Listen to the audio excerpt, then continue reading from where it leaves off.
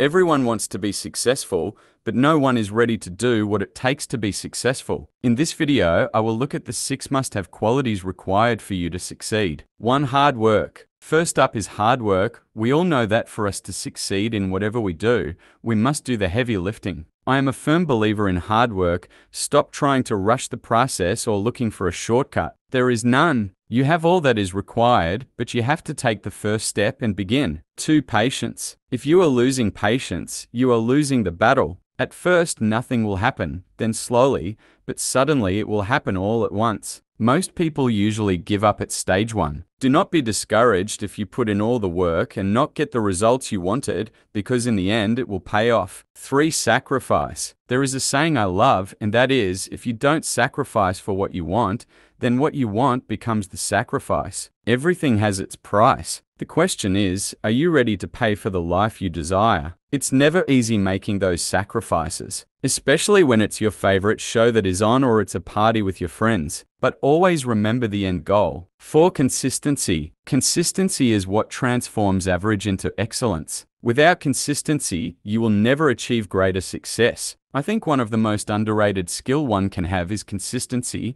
Showing up each day is what moves one from one level to another. Never quit showing up, even on those days that you don't feel like it. 5. Discipline. Motivation gets you going, but discipline keeps you growing. There will be days when you don't feel like doing it. You have to push through those days regardless of how you feel. 6. Self-confidence. There will always be someone judging you for who you are and what you want in life. If you keep on caring too much on how others view you, you will lose out what you want in life. Keep pushing on. And if you don't like your current situation, FO something about it. It's on you to make the life you want. Stop blaming others.